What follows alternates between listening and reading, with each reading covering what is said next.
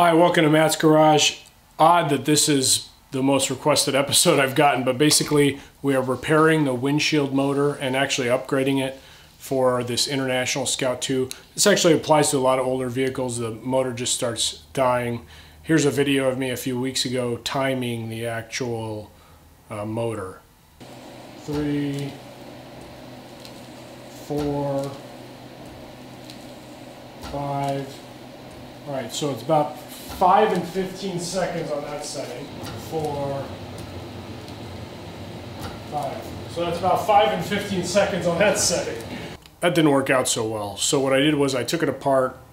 I cleaned the things inside, you know, the place where the brushes run. The name's escaping me.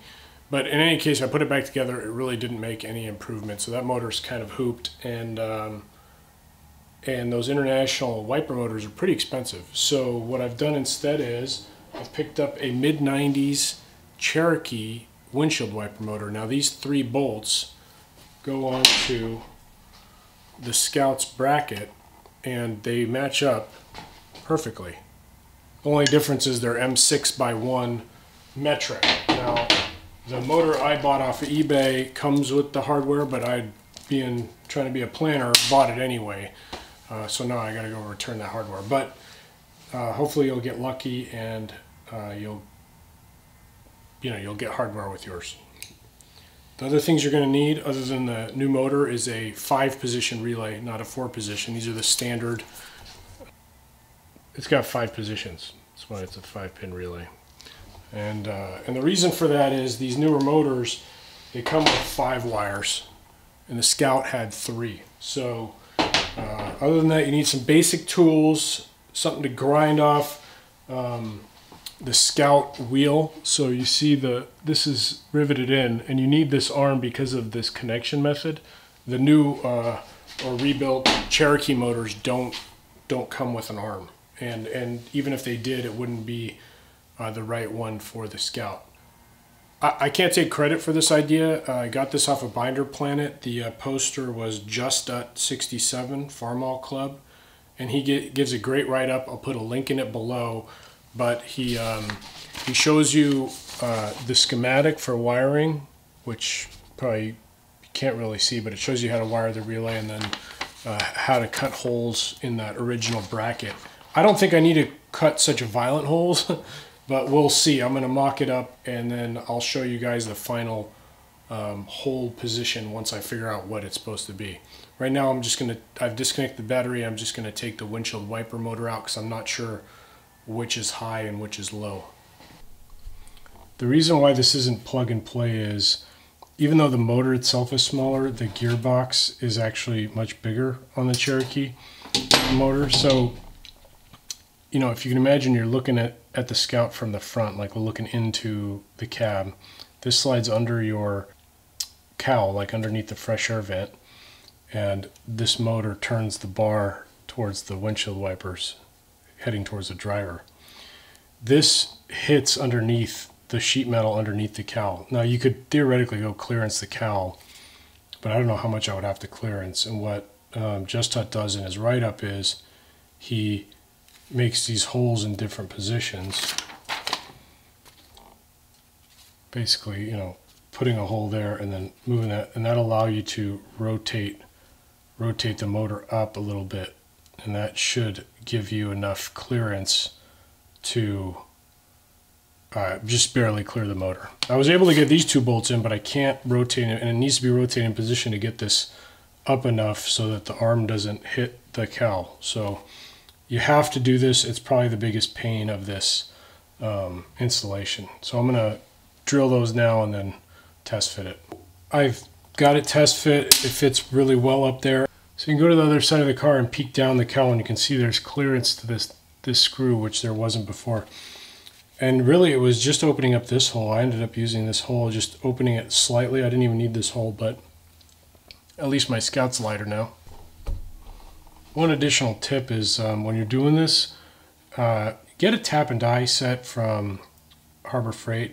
The nicer one, I get the nicer one, but basically run all your bolts through them and run a tap through your holes. It makes putting everything together so much easier.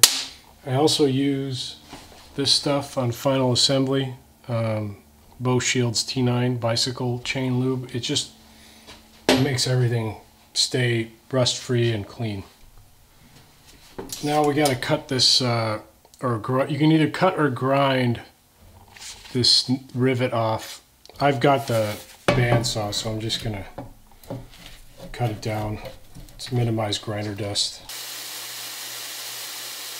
That's some really hard metal. I cut the button off, but I still need to hit it with the grinder. Less than without it though. Okay, you can kind of see the outline. Well, you can't, but I can. You can kind of see the outline there, so time to punch it out. Okay, so you can see that star pattern, and the new motor is a double D pattern. So you basically have to hog out this star hole to fit along the double D. Basically just means elongating one end. So I'm going to do that with a file, go slow, test fit. Alright, took some finesse, but it's a nice tight fit. It's ovaled out and it fits very tightly over that, and that is what you need to do. So mechanically, we're done. Supplied nut. You know, I would tighten everything up before you do that, but now it's just electrical. I'm probably going to get asked this, but this is the part and there's the skew. Okay, each relay is standard, and you got, in this case, 86 and 87, they are blue and white on this connector, and they get connected together.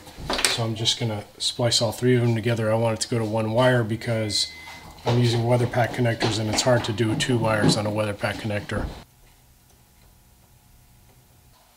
I bought a whole bunch of these nice high quality automotive wires online. You know, the Centex is going to come with extra, but I did this a long time ago.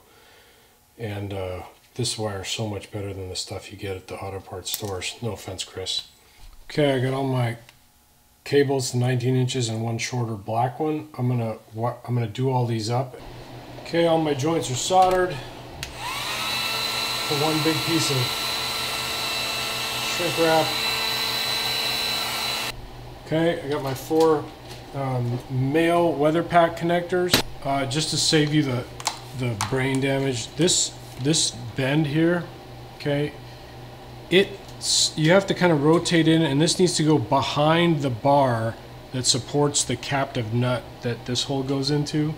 So it'll go both ways, but then you won't be able to get your nut or your bolt into the hole. So you got to make sure this kind of slides behind and it's a bit finicky.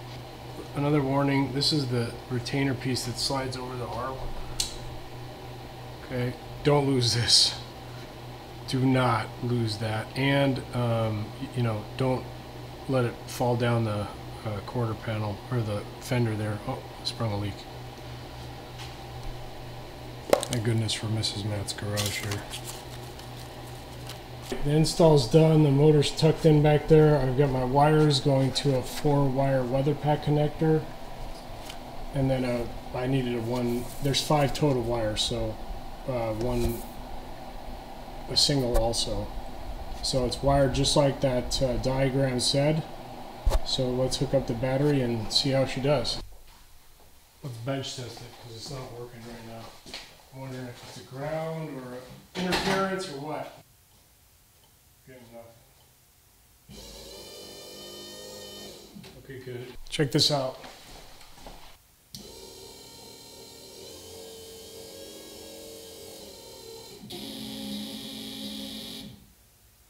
Bad relay.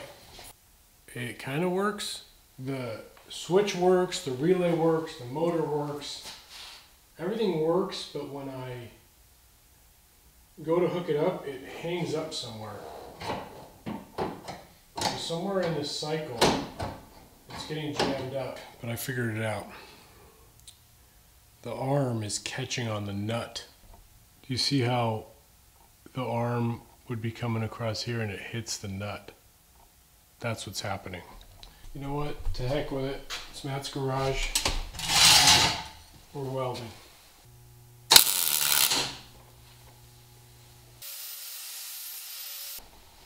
Moment of truth, baby.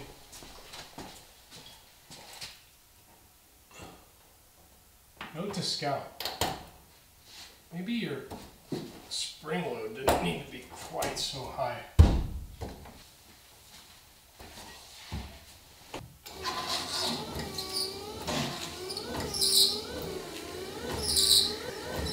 Six, 7, 8, 9. Boom!